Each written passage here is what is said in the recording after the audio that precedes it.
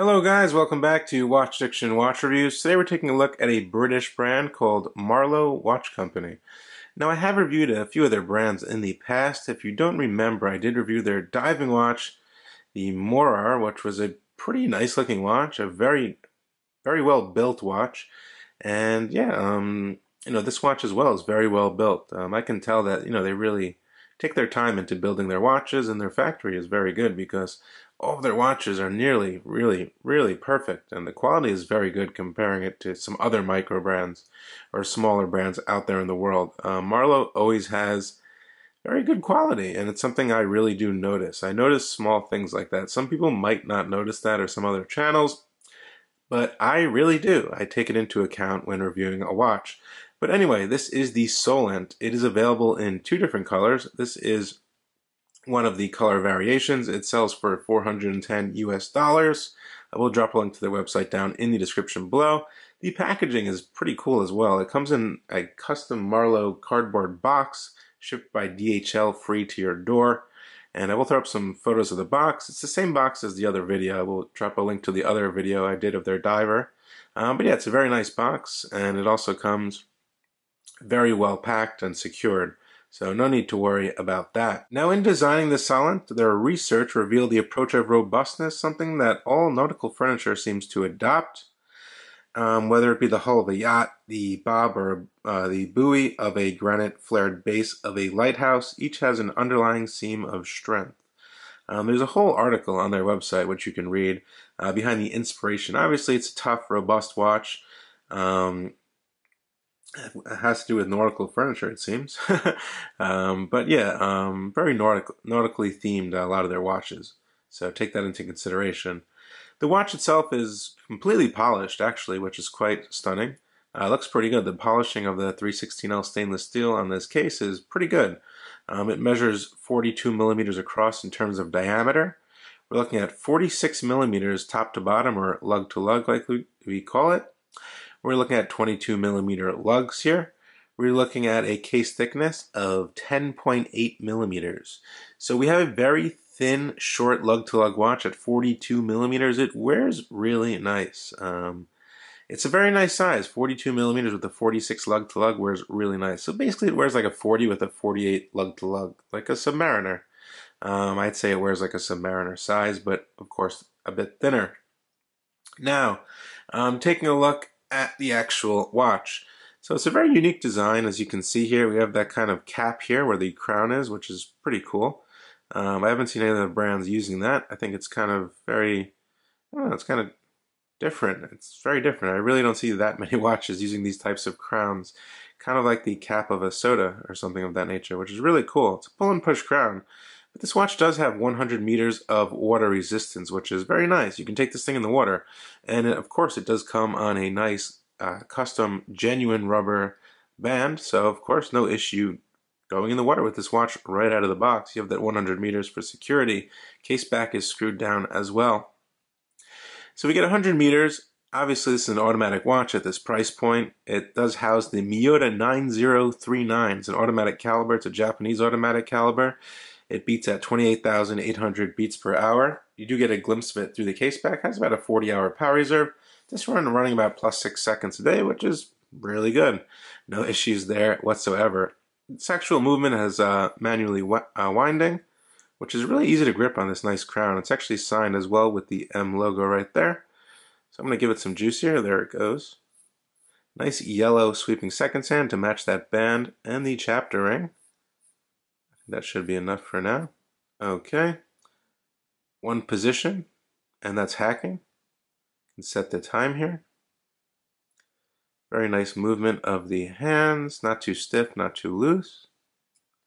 Push it back in, and it starts running again. Now I want to show you the movement to the case backs. I think the case back's actually really cool. They have a yellow ring on the sapphire case back, which has a little saying on it, which I think is pretty unique. I was a king of my little world, Solent. I had a good boat under me and felt as free as the birds that circled above. Just a cool little saying. This case back is screwed down. A very unique way to screw it down with all these little holes going around it. Kind of reminds me of a ship or something like that. But yeah, you can get a glimpse of the Miyota 9039. There is some striping on the bridge. You do get that rotor, of course. Not too bad, the rotation of this one. But yeah, I think they did a pretty good job kind of designing the case back with the theme of yellow. Beyond expectations, Mark 22 quick release pins on this genuine rubber band. The band is really nice. I was quite surprised by that. It is signed down here with the M for Marloe. Also, you do get a custom Marloe pin and buckle, 2 safety keepers, and it's all around a very flexible band straight out of the box. No issues wearing this. I would definitely keep it on this band if you're going to buy this watch. Now, some other stuff, taking a closer look at the dial and design of the dial. We do get an anti-reflective coated sapphire crystal, which is very legible. So no issues with reading the time there, and with the light on it right now, as you can see, it does a pretty good job of reflecting the light.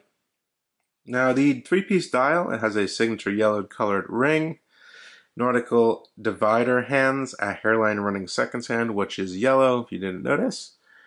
And it's very legible. You have those arrows pointing down at the numerals. You probably might not even have noticed that 12, 1, 2, 3, all the numerals on the dial. But yes, you can see that right there. Now there is no lume on this actual watch. It's not really a diving watch. It's more of a casual day-to-day watch. So if you're someone who wants an incredible amount of lume, maybe this might not be a watch for you. But it's a very well-designed watch. It's very well put together. The finishing is on point. It's a very unique case design. I think everything came out really, really good on this watch.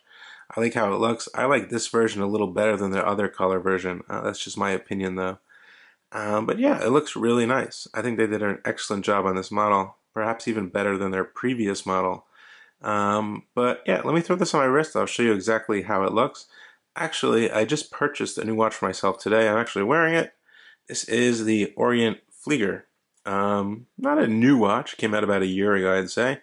This is their 42mm Flieger, which is pretty cool. It's an automatic Flieger by Japanese brand Orient. We'll have a review of this coming up as soon as possible. I've been wearing this all day, just got it in today. So pretty cool. On my 6.5-inch wrist, it fits very nicely across my wrist, as you can see there. You can even see that slight anti-reflective coating on the watch. Very legible watch. It looks very kind of sporty, dressy, and casual at the same time. Obviously, if you want to dress this one up a little bit, you can always throw it on a genuine leather band. I think it would look pretty cool on a leather band as well. If I were you, I'd keep it on the rubber band. I don't really dress up in a suit or anything like that to work. But I think it looks really nice, and obviously it's definitely the most comfortable on this rubber band as it was built for this watch. As you can see, those holes are extremely close together, so you're going to get a very good fit. The buckle is also nicely done, doesn't stick out at all, which I do appreciate. The small things I do notice.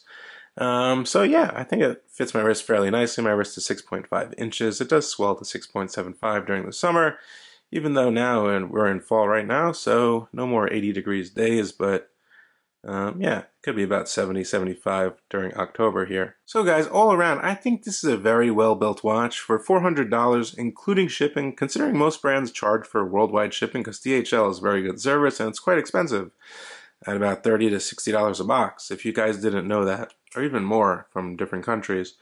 So it's basically $400 shipped. I think this is a very good value watch, considering the quality of the watch. The components as well. You're getting a 9039, you're getting sapphire on the back, sapphire on the front, 100 meters of water resistance, a custom genuine rubber band, very neat packaging, and the quality is always very good from Marloe. If you own one of their watches, you probably know that already.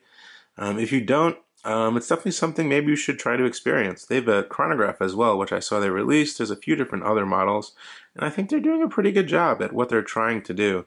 Their whole theme, kind of British, seems very British to me, their design and everything, kind of naval, sea, kind of British design. That's what it really comes off to me. Everything is very kind of unique, everything is very neat, symmetrical, and they usually do a pretty good job of making a decent watch for a decent price. I didn't find any errors on this watch or quality control issues.